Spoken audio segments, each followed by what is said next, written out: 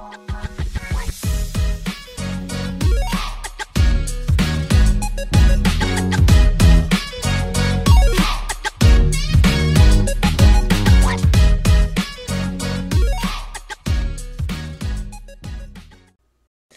right, guys, welcome back to the Hot Heel Girl podcast. Today we are interviewing Jennifer Schwartz, and she is the founder of the Think Fit Be Fit podcast network. She's a master level muscle activation techniques RX full body specialist, strength and conditioning coach, serving active people and athletes, and she's also a dog mom. Fellow dog mom here, so love that. So, welcome to the show, Jennifer. Thank you for having me. And yeah, that was one of the things that drew me to the podcast was like your channel. And like, I was like, I like the way she dog moms. Sometimes I feel like my Instagram is 80% my dogs. That's what we want. Yeah, I was trying to upload like informational stuff to Instagram stories the other day, and it was just crashing on every single one. And then I just posted a picture of my dog, and it's like, cool. So I'm like, okay, obviously, it's just that's what the people want. For the it's dog telling you content. what the people want. I guess. Yes. But yeah, so like I was saying before we hit record, neither of us really get what you do, but we're here to learn, just like all of our guests. We were very intrigued by your podcast pitch because it sounds really unique and really interesting. So you're just going to have to start from the bottom up and just give us a full rundown of what you do. Okay. So a lot of my clients think of me as this electrician of the muscle system. And I can essentially work with people that have chronic issues, things that have been lagging and bothering them for a long time. And then we have athletes who want to like galvanize their body against stress, against further injury or re-injury. So I take a really big picture of the mechanics of their muscular system. And for example, if somebody has like right hip pain, I don't address the stress at the right hip. I look at what could be causing that movement wise. And then sometimes we'll get more into the multifactorial problems like, toxic load, stress, sleeping, breathing. And then, we start putting that whole picture together as far as how their muscular system tolerates life. When we have muscle tightness, that is a signal from our body that something either is not recovered or something is in a nervous system state of high alert. When we have tightness that pops up all over the body, we have a system that's like the ADT systems from like the early 90s, where you'd open a window and everything starts being at high alert and the alarm starts going off. So I deal with like nervous system fatigue and how that relates to muscle performance, muscle tightness, strength, endurance, oxygen uptake in the body, the metabolic, like how the body uses the muscles. So it's a really interesting way to look at injury, basically. And so muscle activation techniques is the certification that I've been dedicated to since I was a 24-year-old retired soccer player. And I was like, just like so many of us, it was like, this is the thing that helped me. I asked physical therapists, I'm like, why doesn't my knee straighten? Like, this is a problem. And they're like, well, you just stretch it. I'm like, that's not working. So the MAT, muscle activation techniques, was the first thing that I found that was like, I have a solution. And I was like, I like this solution. I felt better within like 2 hours of a treatment. So I just kind of at 24, 25 years old, I just like stuck with that. And I've been, on a journey of healing through the muscular system ever since. And it's, I'm just so grateful because I've built this like a fulfilling, fun business that just like honors, who I am and like how I can help people. So, we embrace how weird we are. We embrace how different it is. And there's not a lot of people who have been exposed to muscle activation techniques. We also have some interesting fitness tools here. You might be able to see in the back here. We have a pulley system that has like 20... Looks like a Smith machine to me, so that makes sense. Yeah. Oh, there we go. Yeah. Hi, ladies. And that has 20 pulleys on it that are 1 pound each. And so we do these little micro movements to activate the muscle and like teach our clients how to like activate their muscles basically. Because when I'm doing muscle activation techniques, I'm kind of doing it for them, like the electrical engineer. Like I go in, I know where the circuit board is. I know, and it's just an analogy. I don't open anybody up. And then I use a special like electrical stimulation device. I use muscle testing. I use my manual therapy technique to, open up these circuits and like create more strength with the movement patterns. So again, like back to that right hip person that never finished. They like, if a person has something going on in their right hip, I look at their feet. I look at their shoulder, their trunk rotation. What's putting stress onto that joint? What can't they do? And physical therapists will be like, I'm just going to work at that hip range to open up that hip range. And, it has a time and place, but from what we see, it's very limited. So we work outside of that conventional paradigm 100% of the time. We're asking questions that are way outside that scope. So I want you to take us through your assessment process a little bit, like when you get a client, right? So I have some upper glute tension. I do in my right glute. Where like I was just about to say the same thing. What I have the same spot. Look at us. Look at us. When you're talking about right hip, I'm like the hip, like right above my right glute.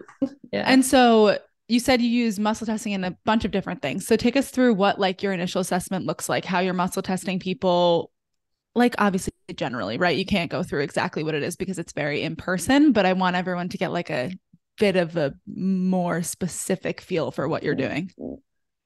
Okay, so the first step is we try to collect data points on the movement of the whole body. Okay. So our intake process, questionnaire wise, we are trying to look at the whole nervous system.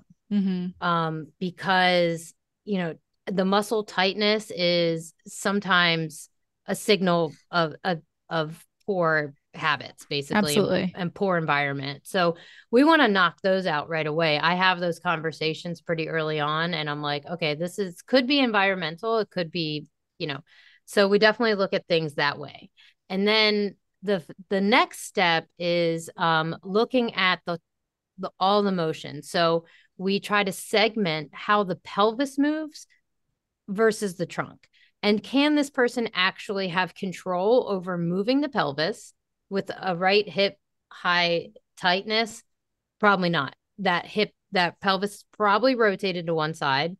And then the whole body makes adjustments around it. The only thing that doesn't is usually the eyes, because we're, hunter-gatherer types up on 2 feet. So we got to keep our eyes on the horizon. So usually everything twists around that. So I take a hard look at how do we untwist this and get it back to more of a like neutral position. So our first goal is pelvis neutral. And we look at 3 planes of the pelvis: rotation, frontal plane, which is left to right, and then front to back, which is most people know it as a scoop or a tilt. And the tilt and the scoop become kind of our first goal. It's like, can we get them to scoop nice and evenly without using their knees, without using their shoulders, without grinding their teeth? Can we get clean motion out of that pelvis? Can we get them to separate the trunk and the hip from that motion? usually with that upper right hip pain, glute pain, we're going to see every time they move one of their knees, you're going to see the pelvis tilt. So we would probably start from the bottom down, looking at knee motion and heel motion, then hip motion, and see if we can make that nice and even. So does the right knee and the left knee bend the same amount? Does it straighten the same amount? And no one person has, we just respect it as like, maybe they don't have the same as me. And we tell people we're very open-minded to like, everybody has a structural difference, right? So you have knee, so you might, and then we might look at the hips. Does this hip internally rotate the same as their right hip? Usually, no. It's everybody has some kind of hip rotation asymmetry. And then we look at that as, how do we get pelvis neutral? How do we get the pelvis to be in a more neutral state? And how many joints have also followed along in this? I call it my analogy is it's like a mafia. So you got the capo, and then you've got all these dudes running around committing crimes for the capo. So like, usually the site of pain is not the capo. Yeah, trickle down effect. Yeah, like we're looking for who's committing the crimes, who's bribing, who's in charge, like who's in charge of, creating all this chaos. Mm-hmm. And then we just start to peel back the layers. So in one session, we'll get pelvis neutral. So here at the studio, I have two different types of muscle testing. We can look at neuromuscular strength and fatigue. And then we can look at strength overall, which is technically called rate of force development. So one type of muscle testing, the neuromuscular, is useful because that tells us like essentially when the muscle would fatigue and then start calling in other muscles to do work. And muscle work overall is like an orchestra. It's like the flutes, clarinets, the strings, they all have a little bit of volume and, it'll, accentuate at different times. And so muscles are, they do that, and they do, work on hertz as well. So it's a pretty good analogy, I'd say. So we look for when that muscle would lose its ability to stay in the game. So, and then the strength test that we do is more like data.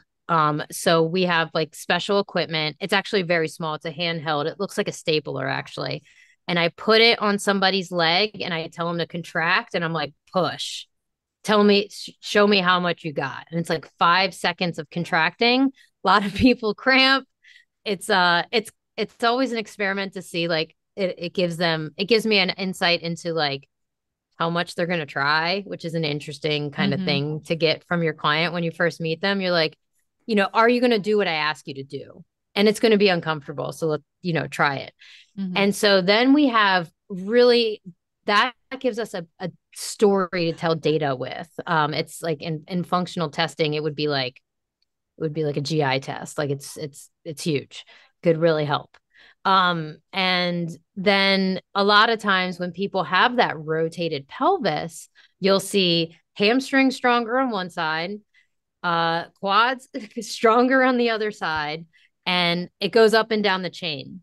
So, if somebody is having, somebody came in for an assessment the other day with foot pain.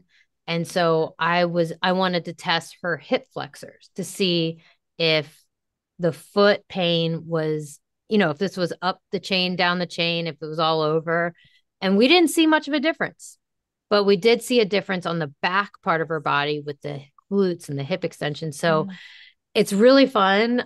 Every client is an experiment, N of one, and we get to ask questions and they get to be like, test me, tell me the story, like what's going on here. And we work with them to unravel it and give their body more opportunity to move with ease.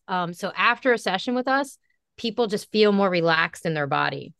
Very similar to when I first had my first parasite expulsion, I'd say. I was like, whoa, there's so much movement in here. Like I don't know how to, I tell my Cellcore story to everyone who will listen, which is so funny. And I love it. Because it plagued me forever. And like, so, I will never forget that sensation I had. And it just felt like there was just more room and yeah. So I think our clients kind of experience the same thing where their shoulders stack on top of their hips and they're like, am I straight? Is this right? And we're like, in a 3D sense, you're looking straight, and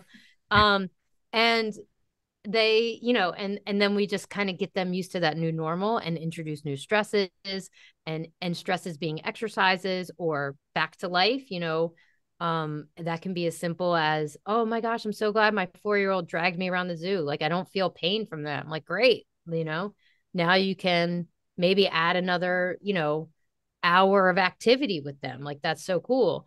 Or it's, I have, like collegiate and professional athletes that work with me. And, we're talking about a livelihood. So, we're talking about them really learning about their body and learning about their fatigue. Like, I have a kid coming in later who has pain in the hip flexor when his foot lands on the ground, just one, just the right side.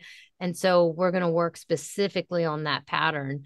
And, he's going to be able to play with or without me this weekend, but will he feel better? Will he recover better? Yeah. Like, that's what we want. So it's such a fun job.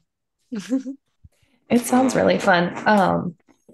I get dry needling done. How does that compare to dry needling? Dry needling is it's a little arbitrary.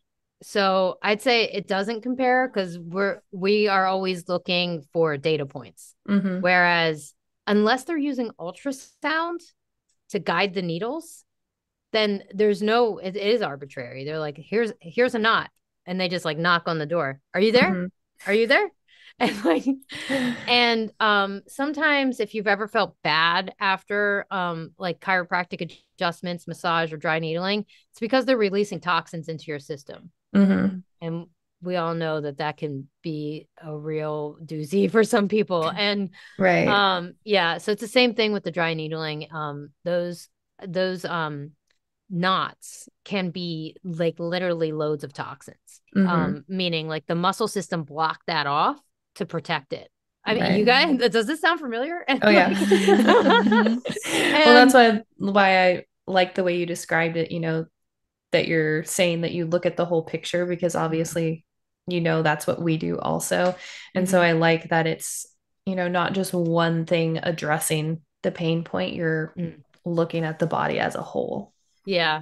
Yeah. But I mean, dry needling, if it unlocks that physical potential and you can work on other things and work on the movement, then it's a great thing. Mm-hmm. Some people unfortunately I know people that have been injured by dry needling, and one of my closest friends owns an acupuncture clinic. She will gladly pop off on that. Like it's very much like the ancient wisdom is not there. I'm like, yeah, it's different wisdom. Mm-hmm. Like for me personally, I like it in certain areas.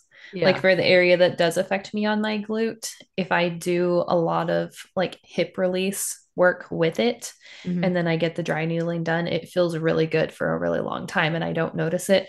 But my chiropractor does also do the myofascial release along with it. So I'm sure that helps as well. No, it usually needs a secondary system to work with it, which is there's been new legislation passed around the country that is going to just let people go into clinics and ask for dry needling, which could be good, or which could be just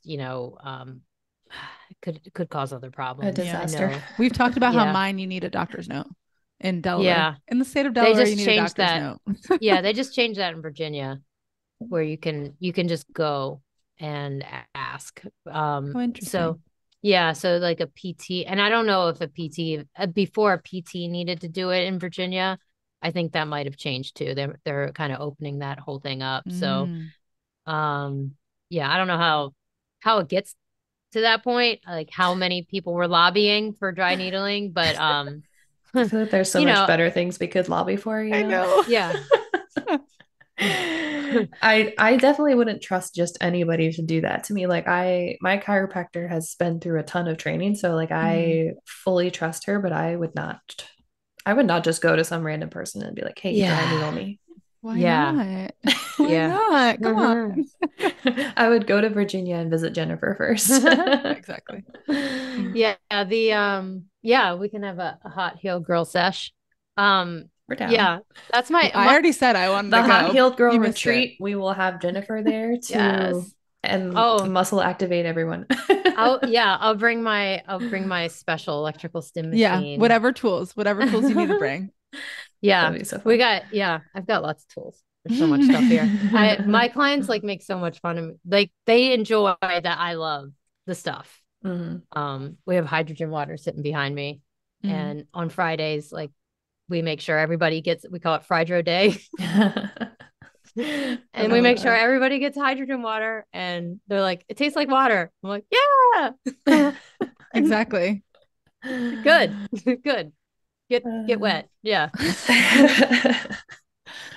So I want to ask a little bit about the nervous system. Obviously, we know as a whole, right? Like we understand, or most people who've been here, because we talk about the nervous system plenty. If not, listen to one of our prior podcasts. But talk to us about what it looks like if someone, it's mostly nervous system related and not as much physical related. Yeah. So there's this wonderful movement in a branch of research called pain science, which has the potential to change healthcare in this country, period. So pain science is just recognizing that the brain makes pain. So that's step one, is that when I start picking up on the cues that people are in a nervous system state of high sympathetic, we have these little stories and analogies that are literally scripted because we just say, look, like, I use that ADT one a lot, actually. I'm like, do you remember those alarm systems? I was like, that's your nervous system responding to everything.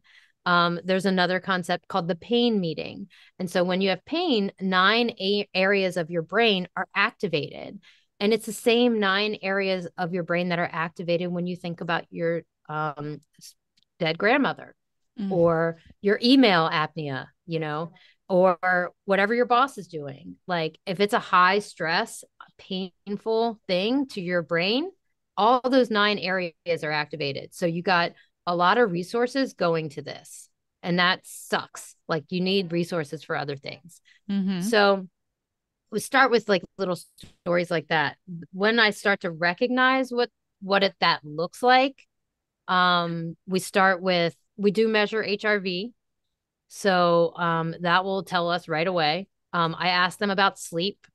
That's also a big multiple red flags usually. And how men think it's just totally normal to wake up 3 times a night to pee. And, and it's just like seeing what their view is on their body. Like, how many shots have you gotten this past 3 years? Like, I want to, what is your view? Like, how do you look at your body? And those are all things that give us clues. And what it presents, most shoulder pain in general is nervous system related, especially if there was no traumatic injury, because a lot of people have that. Neck pain, very related to mouth breathing. We work, I work with airways and that kind of stuff. I work with a functional biological dentist. We have everything in Virginia. So I love that. And, so it is where their pain is, how often it comes, when it comes. So we try to help them create a new story. And so we're asking those what are they like, active listening. I'm like, okay, like tell me when this happens. What is the timeline?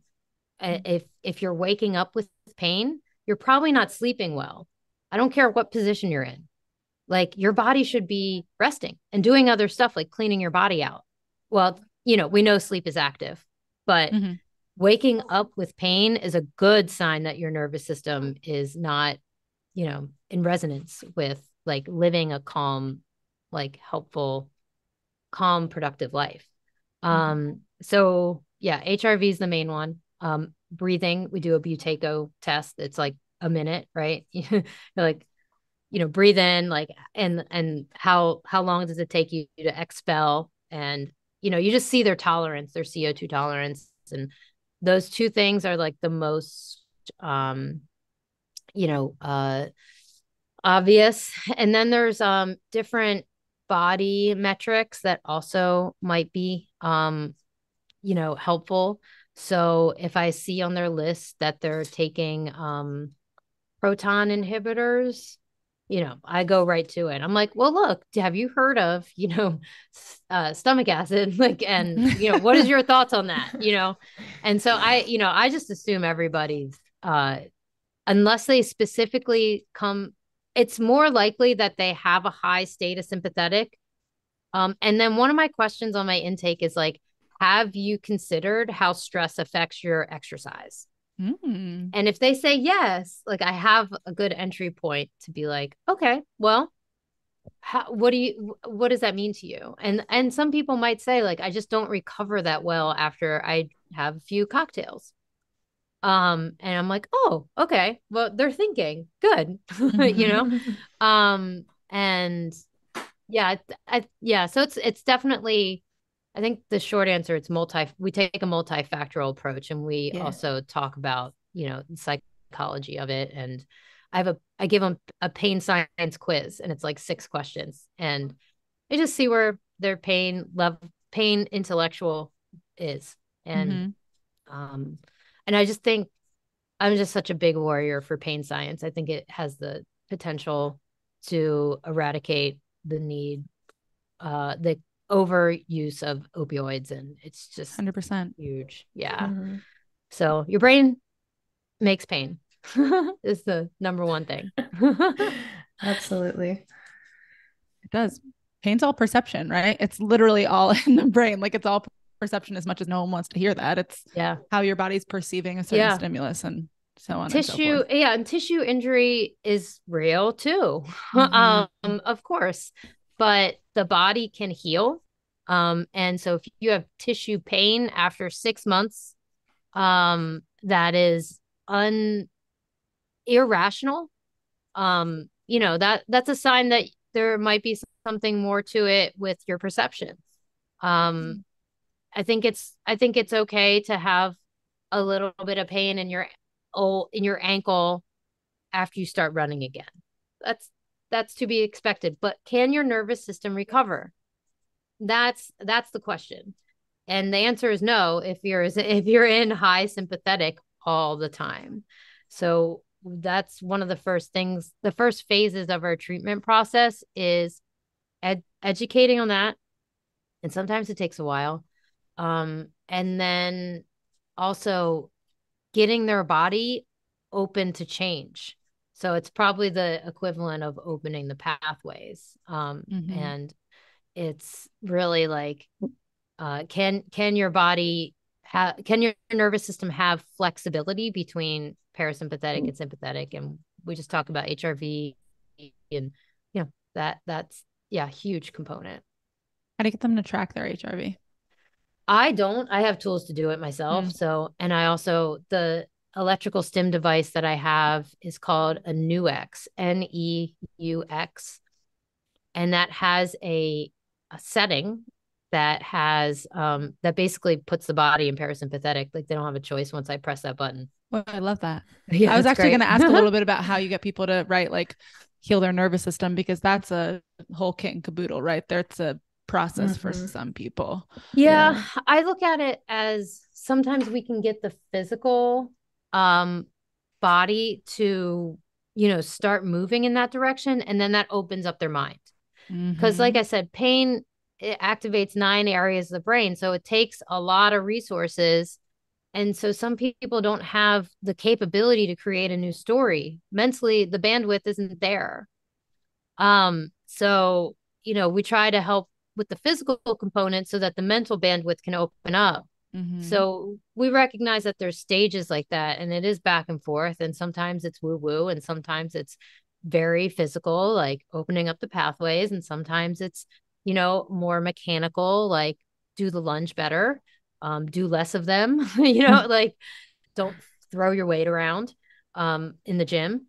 And, so yeah, it has, different stages to it. So I think, but also like showing them that state of calm and what the muscles will feel like when they're not wrenching on you and they're not in that mode, then, that just opens up their mind to possibility. And so when we start working with people, we give them a 3-week program, and they come in twice a week, and they usually experience change within that. They feel different within that 3 weeks. So once they have the taste of it, if they decide that for some reason they are too lazy to keep that going, okay, great. But if they take that moment to reflect and say, oh, what can I change? We start with hydration, and we start with some basics, and then I get them over to someone. If they have questions, like we network with people to make sure that I have an intro to make to people and help them heal whatever part they need to. A lot of times, what's interesting though, because this muscle work is so effective, that the muscle work is so effective, it takes away that muscle protective mechanism. So within a week, once we take that away and they start receiving the treatments, they start getting nerve symptoms. And I'm like, well, guess what? Your nervous system is an alarm system, and it doesn't have resources. And I like stock body bio, like electrolyte. And by the way, I am a person who likes the taste. I will drink Elite with just water every morning, actually. Sorry, you're not speaking our language. No. We love Elite, but it must be all this activation she's doing over here. It just powers clearly right we need into whatever you're having, we need. Right. Yeah. Yeah. I do the Elite first thing in the morning. I'm like, it's so good. Yeah. And flavor wise, not, but good for you. Yeah, nobody's taking me up on it. No, we do, and I'll stock it because like it's a starting point. Hydration is a huge starting point for people. And so once those nerve symptoms pop up, I start prescribing nerve flosses, which are an exercise that work with the interface of the nerve, and they're great. They're kind of like stretches, but they're not. And then we start talking about what could impact nerve pain. And it's like, everything. So that gets my that's when I start sending them podcasts. I'm like, look, I talked to this person who does micronutrient testing. This is a good thing. And if they invest 45 minutes to an hour listening to that conversation and then have a question, that's when the door really opens. That was the origin of my whole podcast, to be honest with you, because like I didn't have the time or the knowledge to change people, right? Or encourage them to change. But I did know so many people that did, and I want that knowledge in their hands. And if they don't need me anymore, great. Like, time to look at the gut. Like there's, here's the network, here are the people. And that means the world to me when they really, embrace that. But I also have seen the opposite, where they you get like, I don't know, you like Dr. Google everything. Or I don't know what the equivalent of a decent search engine is, but like, I guess I always say Dr. Google. Yeah. You're on BitChute looking at every theory. And like, I need all the things. And so we definitely encourage the balance between those two. Yeah. I always say Instagram University for some people, right? Like that's what I was thinking. Yeah. Instagram University, man. And it's not influencer overload. Yeah. Influencer overload. Yes. My fiance has influencer overload, but he might come around. My husband's always sending me these like health posts and stuff. And I'm like, okay, why don't you implement them though? They're literally what I'm telling you to do, but you're not implementing them. Yes. I have. Yeah. My fiance is worried about his belly fat, which is barely not there, but like, oh, he's like, what do you think? I'm like, tape your mouth. Literally told my husband that 2 weeks ago. No. I'm like, okay, well, you're not going to change then. Yeah, he does every once in a while, and I gotta tell you, it is the funniest shit. And when he tries to start talking to me with the tape on, I'm like, this is amazing. And he'll wake up and he'll be like, huh? I woke up with my mouth tape on my leg this morning, so it was the whole time. I was like, okay, that's nice of me. Better that than, I guess, in your hair. It's happened in my hair before. I've had it literally wrapped in my hair. I've had it on my eye mask. I've had it on my cheek. It just like goes everywhere sometimes. Yeah. So yeah, Instagram overload. Yes. Yeah. He's definitely on that team. It happens to the best of us. Yeah. Yeah. That's my recent scroll. I'm like obsessed with Chat GPT. I'm like, tell me everything Instagram about ChatGPT, about the other machine. I ended up on Jonas Brothers TikTok, so the rabbit hole goes on forever. Oh, yeah, they're easy to look at. I know. Yeah. I was like, how did I end up on Jonas Brothers TikTok? I don't know, but now I think they're hilarious. Okay, so away from Jonas Brothers, we don't need to talk about them, but I want to know your thoughts about CrossFit. Oh, yeah, it's a sport. Treat it like a sport. Yeah. Oh, I'm not gonna lie, that reaction. Yeah. Yeah. So many people ask me that. Yeah, it's a sport, it's disorganized. It is, yeah, if you want to guess how you're working out, and like if you just want to randomly work out shit, like go for it, I guess. But don't expect it to be logical or helpful. I think it's interesting. I think one interesting thing about CrossFit, it's like promoted well-muscled women. I think that's kind of interesting. It's changed like the view on an athletic body. Mm-hmm. And I know from like working with a lot of teenagers that is really good. Yeah. I think seeing somewhat mainstream athletic bodies is really good for like our young population. Mm-hmm. So yeah, but beyond that, yeah, I don't have much respect for it. I think the other side of that for women too, though, is I see so many where they're just absolutely burnt out from doing CrossFit because it's so intense, especially from coming from like a hormonal aspect of it. They just like, you're trying to keep up with the guys constantly, and it's just go, go, go. And it's just, like it's constant stress on the body, which, as you know, in turn affects the hormones. So high intensity exercise. If you're going to do it on a regular basis, it's good for maintenance of a body composition or maintenance of a fitness level. But when people try to use it to get there, I don't know. I don't think so. I'm not with it. I think if CrossFit athletes just did it like 7 months of the year, they'd be better off. I don't disagree. Yeah. Like if you're going to, like take a season off, like take it's so incredibly intense. And it's just when you buy into it, you're programmed to think it needs to be so intense all the time. And that's where I've taken like a class or two because my ex super into CrossFit. And I was in the time where I was healing my gut issues. And I was like, this is not for me right now. Like I literally will shit my pants after class because I can't do high intensity exercise right now because it's driving my cortisol up, and like it just wasn't it. And I was fully aware of what it was doing. And he was like, but you'd really like it. You're competitive. I'm like, that's the problem, right? The problem is I'm competitive and I probably would enjoy it, but my body cannot handle it right now. Like I was very aware of that, but a lot of people aren't. A lot of people are in the whole mindset of like, they love the community, right? That's great. We love a community. It gets a little toxic when you think you have to push yourself all the time and compete with people all the time, and that the higher intensity, the better. Yeah. Yeah. 100%. I'll never forget this one girl. And she's like, well, I do this. And she's showing me the exercises and the barbell overhead and this and that.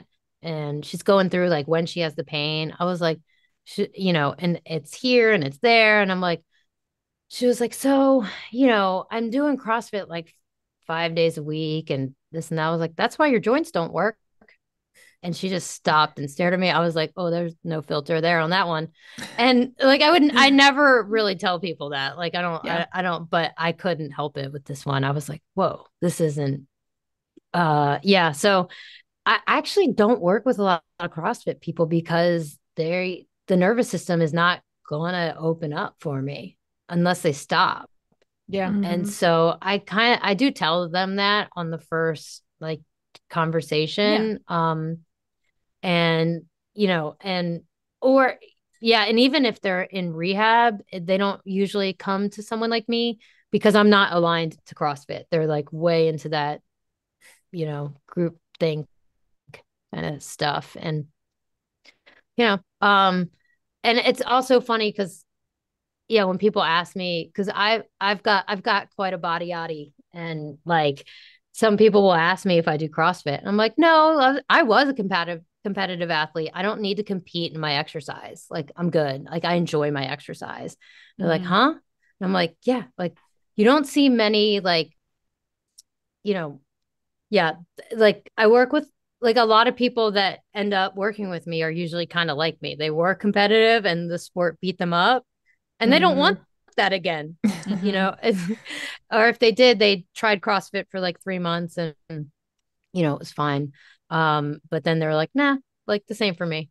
Like, don't miss it. Yeah. So what is your favorite form of exercise?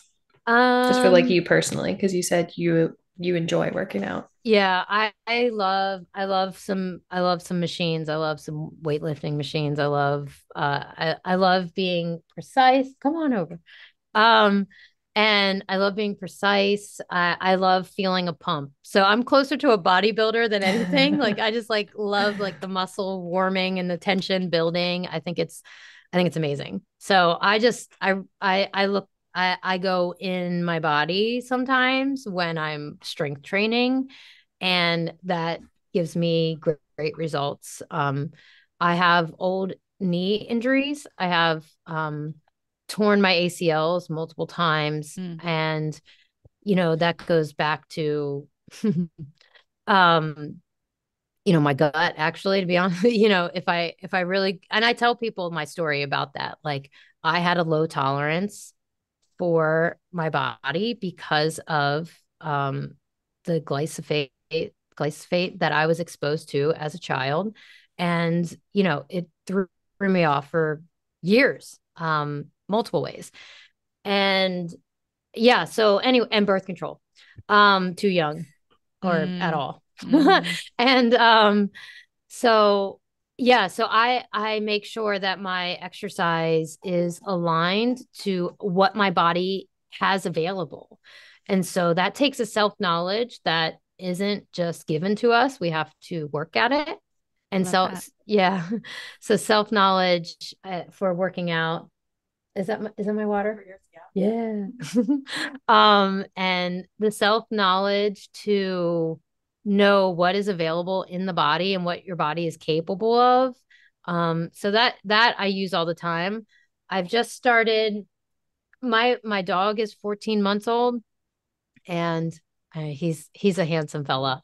And I think he could be an Abercrombie model. That's I'm sure he yeah. I'm sure of it. I want pictures after this. And he and so and he's a retriever. So we're doing some work together. So I've started running with him a little bit, and it's just the best. And so that's not something I was doing before. I'm not like into running, but if it's with him, it's a different like connection. So I get into that with him. And what else do I do for exercise? I do a lot of sauna. I count that as exercise. We love it that. mimics exercise in the body. So yeah, it really is. Yeah. And what else? All right, bye. I also do some cold exposure. I count that as exercise. What else do I do? Oh, Pilates, of course. I love Pilates. Can't forget that. I think one of the things that you touched upon that I think is we also touch upon, but so foundational for people, like you got to do what your body's asking for and also what you like. Like, right. Yeah.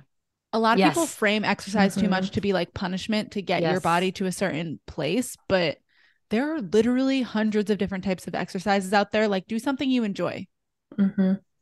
Yes. What are you willing to do?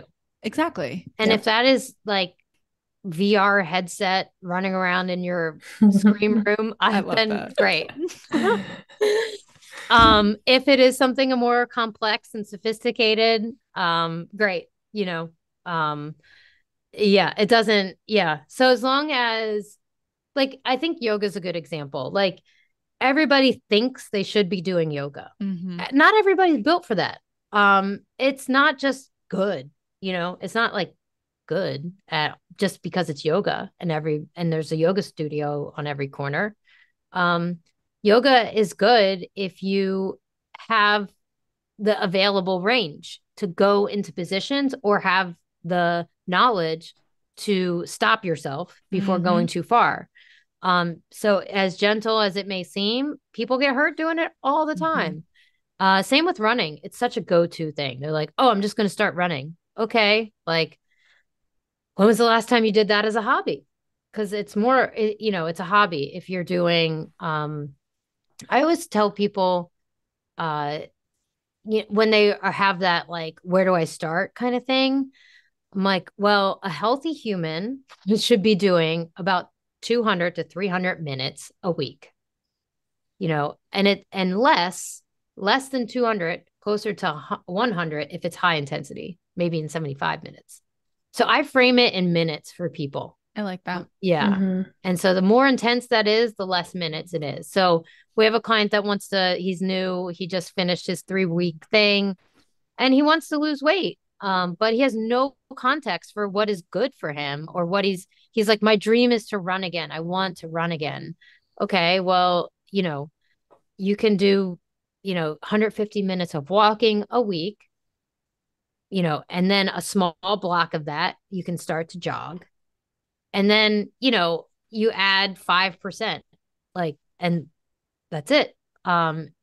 If you're willing to lift weights, bang for buck, the smartest thing you can do. It's the safest. It's just, if you're willing to do it the right way, the controlled way. And if you are willing to do that, great. But some people just aren't willing to do it, and I'm not going to be the one to be like that has to be the thing. That is the thing. It's just there's too many binary thought processes in health and wellness. And one of my favorite stances to take is there's so many flavors to exercise.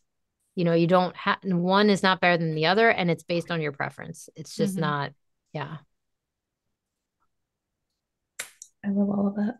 I know. Me too. I also like that, right? Like for someone who, if they want to run, that's great. But so many people think they have to run, right? They think that that's like the key to getting your 6-pack. And I'm like, well, do you like it? Because I know so many people in my life. I used to love running. I love a runner's high. Some people don't get runner's highs, and they're just like, well, it's a means to an end. And I'm like, well, if you hate it, stop doing it. Like, why are you going to spend 30 minutes running when you're miserable for 30 whole minutes? Yeah. I'm like, that's lame. Like, yeah, for me, I'll have to like coax myself into it at first, and then I'll get there. And then I'll be like, this is great. This song rocks. Like, I could run forever, and it never lasts forever. I'd run for like 2 miles at a time. Let's be real. I was never a runner, but like, you don't have to put yourself in a box. Yes. Yes. And I think the other thing that people get wrapped up in is like, this is what my body used to do kind of story. And, you know, the remake is never as good as the original. That's it. You know, like, I like that. Right. Like make a new story, create something new. You know, this is really crazy. So some of my clients, one of my hobbies is astrology. I'm obsessed. And, so some of my clients, I'm like, so what do you think I should do? I'm like, can I open your chart? Oh, I love that. And then we start talking about stuff that they love and that they like to do. And because it's in there, if you've ever had a reading. And then we come up with something, because I get to see inside a little bit more, personality wise and family wise. It's all kind of in there. And then it becomes something different. Like, it's not like, well, I used to be a dancer, so I'm going to do Zumba. But didn't you hate your body when you were dancing? Like, didn't you look in the mirror and just like hate choreographers and your body? Like, that doesn't have to be it. And they're like, but that was when I was in my best shape. And maybe you haven't had your best shape yet. And, you know, it's just like a whole back and forth of that. And sometimes, I'll just stop what I'm doing treatment wise. And I'll be like, okay, let's talk. You know, that's a really good thing to zero in on, because if you don't enjoy it, you're not going to do it. And if you force yourself to do it, you're not going to get the results, or anything measurable I mean, there's always arguments to this one, but, because like bodybuilders like force down the food, right? Like they force down the calories, they get the muscle building.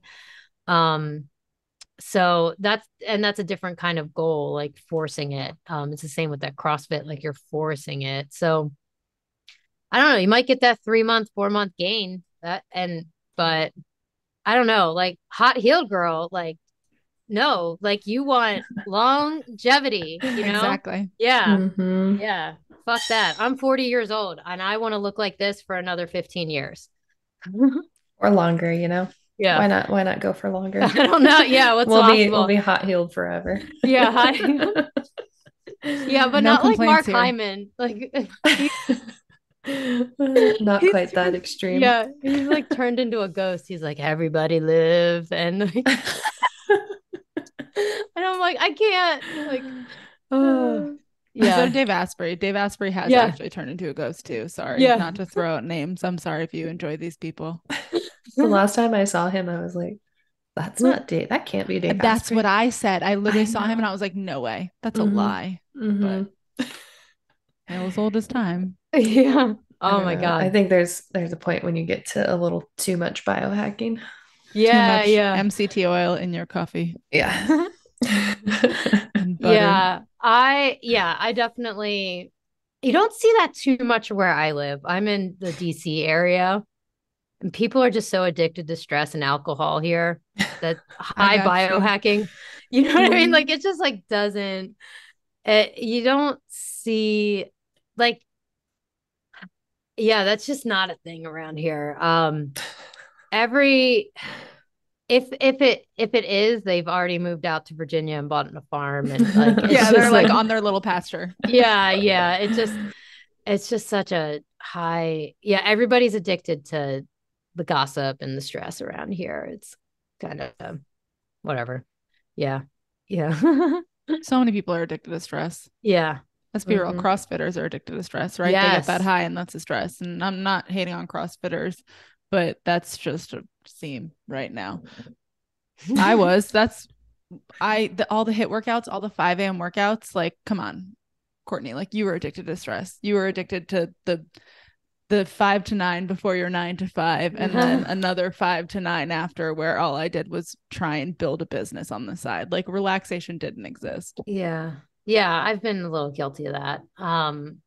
But I heard someone say, yeah, I go to the gym to feel something. I like the pain. I heard somebody said that right across the table from the other day. I was like, Oh, oh, tell me more about this crazy life you live. And she had some stories. She had some really crazy stories. Oh my God. yeah, like there's so many people on social media where they're like, if you're not in pain, you're not pushing yourself hard enough. And I'm like, that's not why I lift. I do not lift to feel pain. Let's be real. I can feel pain in a lot of other ways, and I just don't want to. Life is Yeah. painful enough, let's be honest. And I think from my perspective too, I'm like, I've had too many stressors in my life, too many acute things, too many chronic things that went on. Like, I'm okay with things not feeling super, super stressful and hard right now, like in my workouts, because I can control it. There was a point in time when I couldn't control it, like I was in pain on the inside. I'm like, it's okay to not want that anymore, which I feel like no one says. I'm like, it's okay to not want that stressful, pushing your body to failure sort of thing. Yeah. Yeah. I mean, yeah, I've seen some people talk about just like recovering from, they have that like, idea about recovering from burnout, but they don't talk about like allow yourself, give that permission to say, oh, I want things to be easy, and like really say it and mean it to yourself like that. Yeah. Oh, yeah. Because like I've definitely had some, spiritual moments with my gut healing. Like, and literally some of my constipation was, holding on to some old stuff. But I needed that first, push through of, getting things loose. And, for me, no, like the whole cell cord thing, like totally changed my life. So, yeah. So, and I needed that logic. I needed that science. I needed that elegant science that they have, but at the end of the day, I was like, am I allowing myself to move through this? And the answer was no, I was not. I was pushing myself. I have a lot of drive. I have never worked for anyone. I've always been a business owner, and I've just never been apologetic about my ambition. And then I was like, oh, that's the downside, is like not allowing myself to process things, physical, very real physical things. Yeah. That manifests in constipation all the time. I've had so many clients over the past couple weeks and months that are like, oh, how did I get constipated again out of nowhere? Like, we're working on stuff. And I'm like, I'm just going to pose you with this question first before I start with hydration and movement, right? Hydration and movement. And are you eating enough food? And they're like, yeah. And I'm like, are you holding on to something in your life, emotionally, physically? Like, is there something that you are white knuckling your way through that you don't want to let go of? And everyone's like, it's funny you say that. And I'm like, yeah, because this stuff doesn't just pop out of nowhere. Like, it's coming from somewhere. And the same thing happened to me. Everything that happens to my clients always manifests in my body, which I hate about me. I need to clearly draw some boundaries. But it happened to me literally 3 weeks ago. And I was like, God damn, I'm constipated. Like, I was on the opposite side of the spectrum. What is this? And I was just like white knuckling my way through things. Like, and I knew it. And someone was like, oh, you could try this gut healing supplement. And I was like, this is 90% emotional. And I'm fully aware of it. Like, I just got to let go of something. But like, most people don't even think about that. They're like, okay, I have to do another parasite cleanse. I'm still constipated, right? Is it SIBO? Is it Candida? What is it? And I'm like, or you can let go of some stuff. Yeah. That's the hardest thing to do, though. It's easier to take a supplement. Yes. Yeah, I'm sure you run into that all the time. Yeah. All the time. Yeah. Well, it's the same thing for you, right? Like, if you're helping people with their nervous system, it's the hardest thing for them to go home and do the homework and actually heal their nervous system, right? Like, it's a lot easier to just show up and have you do some exercises and tell them to do some exercises instead of addressing the mess in their head or addressing the mess in their life or addressing that they're addicted to cortisol and stress. Yeah. They always want to know what's the next thing I can do physically. Yep. And sometimes it's just go to bed a little earlier. It's like That's the next For physical thing real. you can do, For real. turn it down. Yeah. No one wants to hear Yes. that. They're like, what else? And you're like, let's They're start like, there. what can I take? What can I buy and take that will fix it? Yeah. Not Yeah. what can I do? Mm. Yeah. What radical self-responsibility can I take today? I love that. How can I Yeah. look myself in the mirror today and change my life? Yeah. Everyone wants the free things until the free things are just too much work. And then they're Mm. like, I'll pay however much money I need to just not work on myself.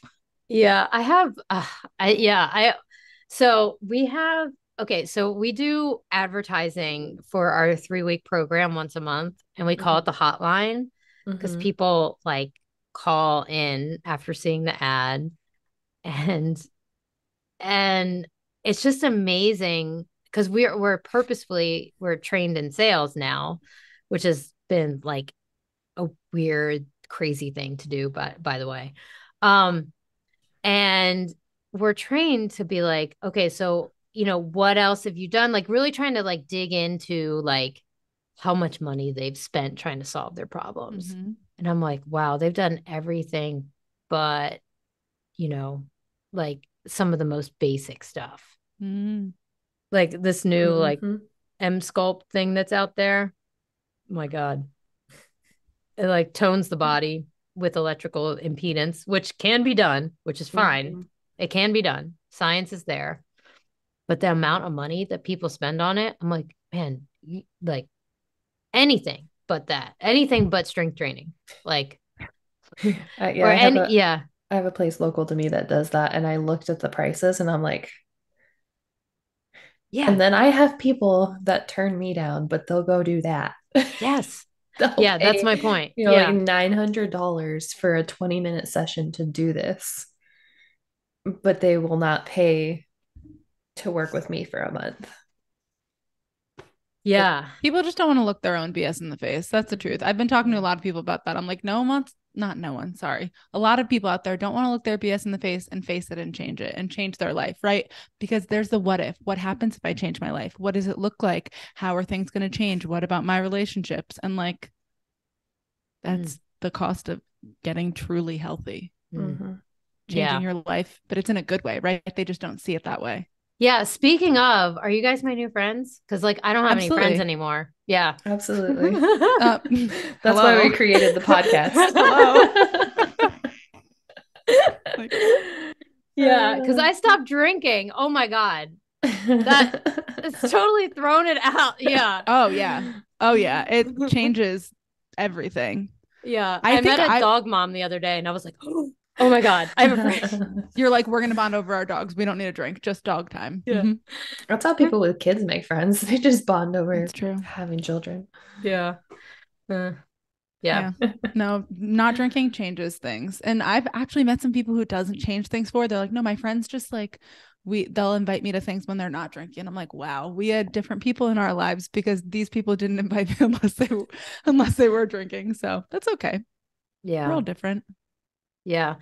Yeah. People stopped inviting me before the drinks, though. I don't know. And friendships are They're not hard. your people. Yeah, they're not my people. Yeah, there were other things, other opinions, whatever. You're like, I told them CrossFit sucked too many times. Yeah, that was it. Okay. Do you have any last notes you want everyone here to know? Is there any like one point you want to hit home? Yeah, I mean, I think like the main thing is that there's a lot of nuance in self-care, and that goes for exercise as well, and like the injury care paradigm. So I think like the more that we embrace nuance, the better questions we ask. I think there's just, I mean, I think all things can be right and nothing is correct at the same time. And I think that kind of mindset with self-care and healing is probably the most helpful besides. So I just tell people to stay away from the internet gurus. And if somebody just is so adamant about like one thing being the thing, and it's possible for like you stretch your psoas and all your problems go away. Like if that's the kind of stuff that I encourage everybody to turn away from. And yeah, but cringe scrolls are fine, but doom scrolls are fine for a little bit, but that's all I think they're worth. So yeah, nuance is the thing. The name of the game. Yeah. Okay. Well, this episode was really good. I really enjoyed it because I felt like I was just listening to a podcast episode, honestly, but now we get to share it with everyone else. So cool. That'll be really great. Yeah. I'm about to come to Virginia and let you like muscle activate me. Yeah. It's not that far from Virginia, M. 95. Delaware. Yeah, 95 all the way to Delaware. Yeah. No, yeah, for sure. My vision, honestly, is like a facility that people can come and try this kind of stuff and just have a, full experience and like kind of experiment on their body with the tools that we use. That's my vision. And also to have Gwyneth Paltrow also be involved at some point. That would be amazing. If she could right now, she's in court case. No, I think she's done now. Oh, that would be amazing. So just putting it out there. If you want to goof me, go for it. In case Gwyneth Paltrow ever listens to our podcast, here we go. Yeah, I'll take Elle Macpherson too. She's got a cool platform these days. She's doing some interesting stuff. But yeah. Anyways, yeah. All right. Well, I know you're in Virginia, so if anyone wants to, go visit you and have this done in person, you have a physical location there, correct? Yes. Alexandria, Virginia, impactyourfitness.net and jennifersimoneschwartz.com and thinkfitbefitpodcast.com. And yeah, we're just about to kick off a new show and a new season. So yeah, so the new show is a solo cast with me. So it's going to be me either telling you about my own experiences or some of the cool stuff that I like tendons and circadian rhythm. They're circadian rhythm organs. So when people have tendonitis, like you need to sleep better, period. Like I love telling people that. They're like, what? Yeah. I love that. Yeah. So anyways, don't ice it. Actually go to sleep. Sleep fixes everything. Yeah. So that's kind of, that's what I'm up to. That's where you can find me. Instagram, Jennifer_Simone_Schwartz. And I am there all the time with my dog or working out or getting in a sauna. All right. Awesome. And we'll leave all that in the show notes also. Sweet. So thank you so much, Jennifer. This was so much fun. And hopefully I can't wait to share it. Yes. We will keep the connections going. Yes. I'd love to have you all on my podcast. That would be awesome. Yeah. We're down. I love that. Yeah. All right. We'll catch you guys in the next episode.